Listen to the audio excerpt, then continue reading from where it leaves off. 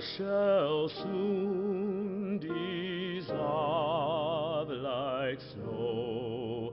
The sun forbear to shine,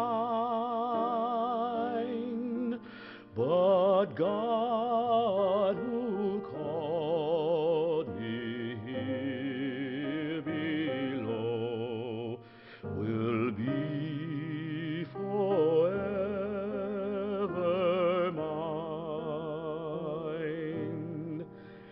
Yes, when this flesh and heart shall fail, and mortal I shall cease,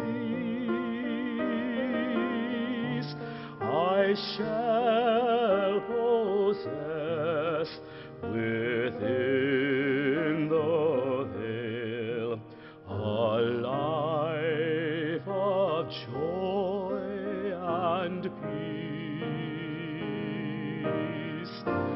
Amen.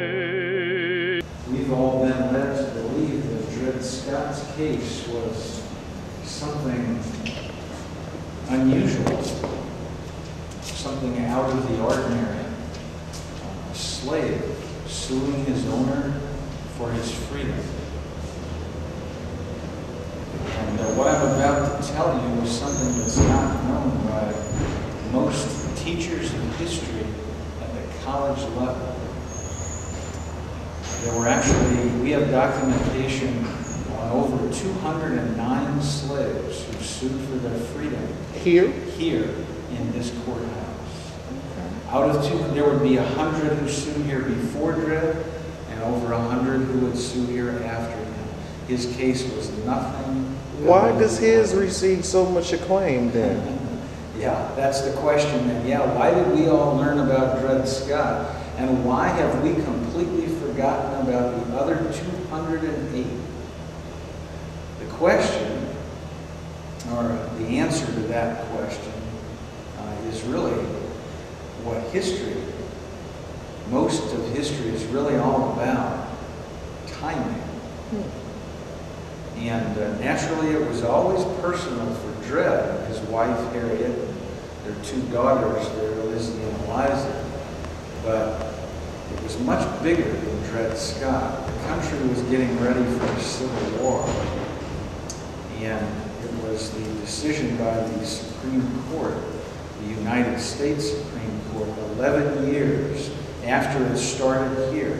There would be 5 trials in all, the first 2 here. 11 years later, the United States Supreme Court. The only one that Dred would win is the one that was here.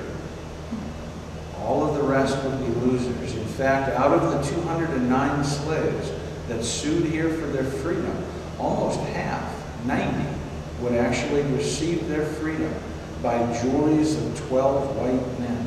Really? Prior to the Civil War. Again, these facts I'm giving you are not known by teachers at the college level. And you guys have access to all that type of stuff here? Those are the court record?